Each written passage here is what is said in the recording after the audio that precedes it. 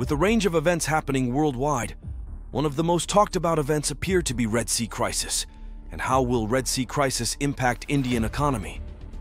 While several analysts and experts have their own opinions and views, we believe our readers should know the Indian government's views regarding this. After all, what more authentic source can there be apart from Indian government? Right. Before knowing how will Red Sea crisis impact Indian economy, it is of utmost importance to know that these global events impact several sectors, either directly or indirectly. Recently, the government has highlighted that the country's inflation and economic growth appear to be at risk due to increased oil prices, mainly because of disruptions in Red Sea. Indian government also highlighted that diversification of trade routes has never been more important. Red Sea shipping crisis impacted global trade and supply chains, mainly impacting routes through Suez Canal that handles as much as 30% of global container trade.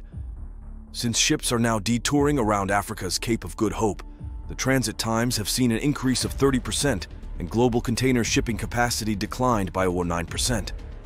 Data suggests that 80% of India's merchandise trade with Europe, which also includes key products like crude oil, auto parts, and chemicals, makes their way through Red Sea route. Currently, missile and drone attacks by Yemen's Houthi militants prompted several shipping firms to reroute their respective vessels away from Suez Canal to around southern tip of Africa. India was already struggling with increased inflation over the past few quarters, and now this information from the government has questioned the country's growth story. Retail inflation of India has just eased to 5.09% in February. However, central bank continues to focus on lowering inflation to target of 4%. Official GDP growth estimate for present fiscal year is now increased to 7.6% from 7.3%. This exhibits enduring strength of the overall Indian economy. As per the India's Finance Ministry's monthly economic review, combination of increased freight costs, insurance premiums along with long transit times might make imported goods more expensive. India's shipments related to agricultural commodities, textiles, chemicals, capital goods, etc. might also be impacted because of disruptions and can also impact price competitiveness of exports. Economic review by the government quoted a United Nations Conference on Trade and Development UNCTAD report. Suez Canal saw a decline in transits by 42% and 49%, respectively, in January 2024 in comparison to their peak levels. Container ships which continue to route through Suez Canal have now opted to reroute. By 1H February 2024, container tonnage surpassing canal declined 82%, and vessel tonnage crossing through Cape of Good Hope saw a rise of 60%.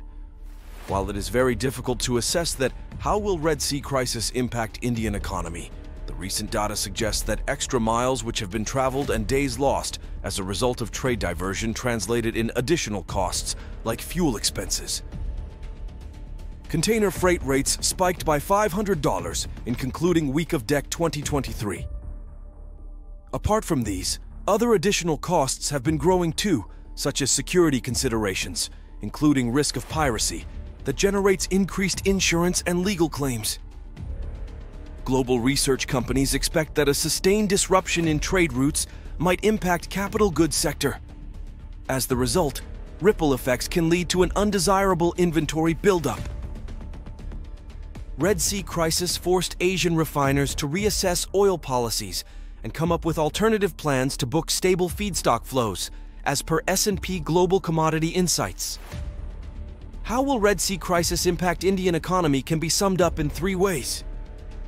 First, any sort of escalation might create hurdles for Russian crude coming into Asia, prompting buyers to check for substitutes from other origins. Second, for products that are moving northbound from Asia to Europe, exporters continue to check developments before they take a loss. Lastly, longer routes might create incremental bunker demand in Asian countries. Despite headwinds including hardening crude oil prices and global supply chain pressures, India's economic growth story for upcoming fiscal financial year 25, which will start from April worse, looks strong. This is expected to be supported by healthy growth and stable fundamentals. India's economic growth touched six-quarter high in 3Q24, exceeding 8% for the third consecutive time. Indian government's effective capex should be 4.6% of GDP in financial year 25, according to interim budget. This exhibits a significant 200 basis point rise from 2.6% of GDP in financial year 20